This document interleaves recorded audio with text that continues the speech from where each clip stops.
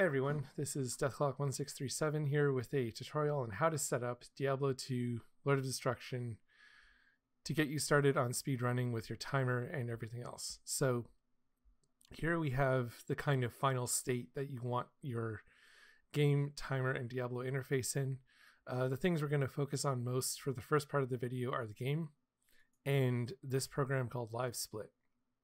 So what you're going to see out of the box for LiveSplit is a very simple interface, but we'll get to that in a second. So priority number one for you is download D2 LoD. Make sure it's version 1.14D as is here. Install it and everything. Make sure it runs. And then step number two will be to go to livesplit.org. Hit downloads, get the latest version, save that to your desktop. It'll be in a zip file, so extract it wherever you feel is most convenient. And then run that program. Just note that you may have to run this and Diablo Fit Interface in the future as administrator because sometimes it gets a little wonky that way. So concentrating on LiveSplit. This is some splits I've configured myself, but I'm going to close them. And like I said, it just shows up as a normal timer. What you'll want to do is right click and go to edit splits, and you'll have this interface, and this is where you can enter everything like your game title. We're just going on the main D2 LoD of Destruction and specify your category as any %. We're going to keep it simple, which is what my splits were, as any % normal players 1. And this load removal thing you will want to activate. So you may be asking, why do I want to activate that? There's a simple reason for that. So the way Diablo 2 speedruns are timed there's two methods. The first method is this one up here that I've labeled IGT, which means in-game time, which basically means that all the time you spend playing the game is tracked, but all of the time that you spend in a loading screen or a loading state is excluded. And how does it exclude that? Essentially, when you enter those load states, the timer just pauses. It's not doing anything fancy later to take the time out, but you will start to see a difference between this in-game time without loads and this real-time tracker, which is just always counting until you finish. So normally what you would have to do is go into your settings, make sure your keys are set, and start this timer yourself. And this is, like I said, going with the bare bones setup. So when you get into the game, right when it loads in, you have to press your hotkey and the timer would start. So if all you're looking for is to set up the game and the timer just to get a feel for how everything works, this is all you need to watch, and good luck to you. But what we're going to do now is get into a little more advanced setup.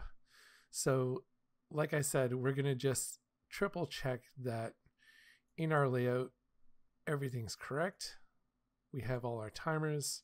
We're going to check our splits and ensure, like I said, that this is activated. If it says deactivate, that means it's active. You don't need to worry about the settings or the website.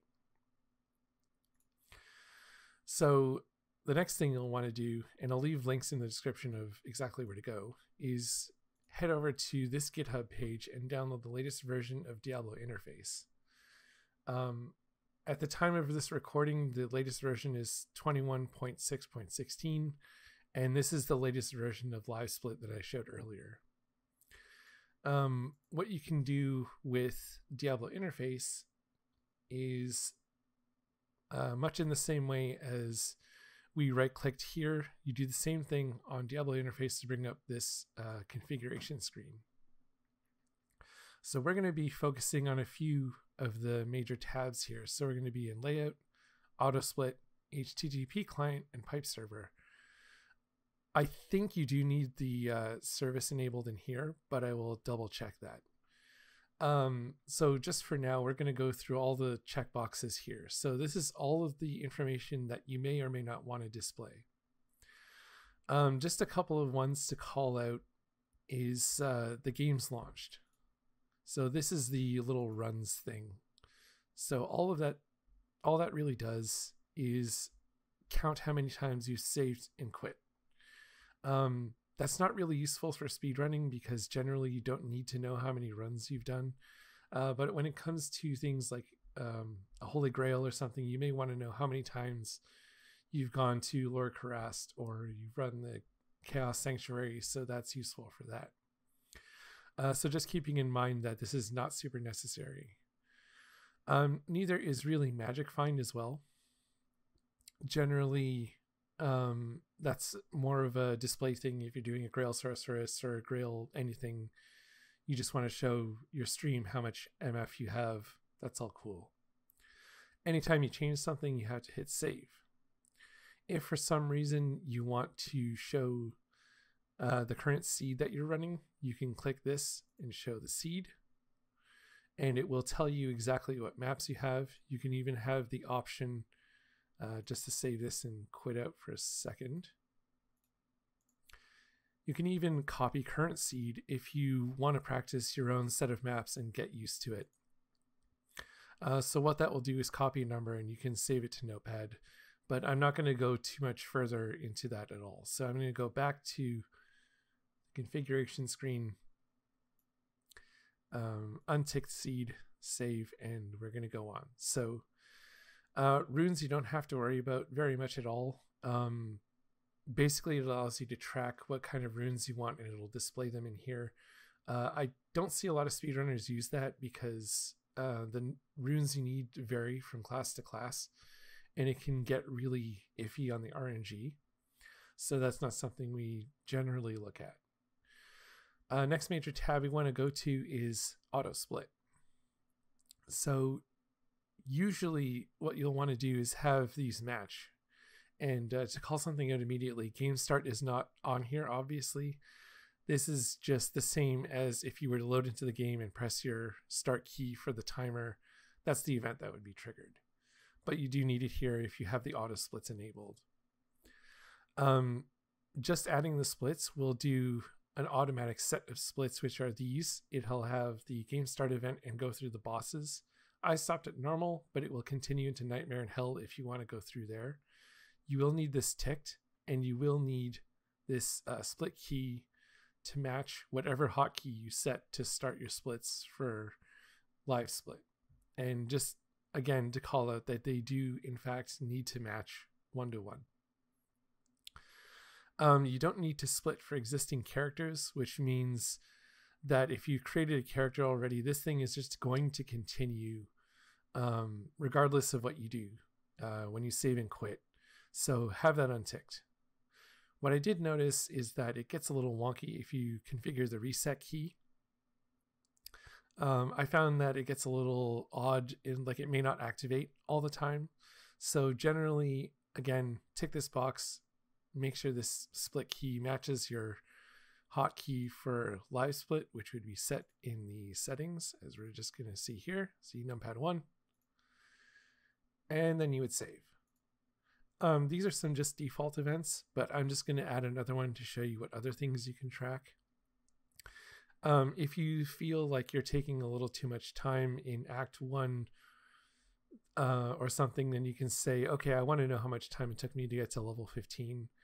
And you can track that and add it to your splits. Just know that these are events and it's going to skip down them whenever they're triggered. If you do something out of order, like let's say you get level 15 before you kill Andariel and the level 15 split is below it, it's just going to go and it's not going to really count correctly. So just make sure the sequence is right and that you're doing everything in the order that you set out here. Same thing if you're in Nightmare and you happen to have, a level 20 split before Duriel and, you end up killing him at level 19. Well, that's going to be out of order because the Duriel split would have gone first and so on and so forth. So like I said, just try to keep them consistent. The next tab we will want to do, and I'm just going to drag this off screen for a second so I don't expose any information. Okay, you know what? I'm just going to close that for now. So we have our Diablo interface. We have our LiveSplit. So what do you do next? Essentially, you go to diablo.run, as you can see here, and you log in with Twitch. So once you do, you're going to get into the website and it's going to present you with some information. Now, it'll also have instructions on what you need to do, but I'm going to show you the Diablo interface screen that all of that corresponds to. So essentially, you want to go into configure, and I'm just going to clear out my specific key for now, clear out that information.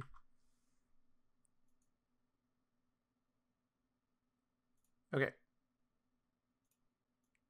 So we've gone from auto split and now we're in the HTTP client. Click enable here.